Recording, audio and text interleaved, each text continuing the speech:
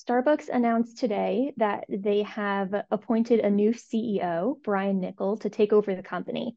And this has been a big shakeup since their previous CEO took over just over a year ago. But Starbucks has been struggling. Their sales have been slumping for a few months now. And people, especially on Wall Street, are really excited and hopeful that Niccol will be able to turn around the company. He's had success at Chipotle and Taco Bell previously, helping to send their shares skyrocketing at Chipotle 50% in just the past year. The leadership takeover has gotten a stamp of approval from the predecessor, Howard Schultz, who led the company for a few decades. He had been outspoken and criticizing the company's business model after he left, but he has said that he approves of Niccol and thinks he'll do a good job turning the company around. Starbucks has been struggling for a few years, and a lot of investors have speculated it's because of a loss of identity, since the company was really created with an ideology of a third place in mind, that consumers could go there, sit for a long time in between work and home,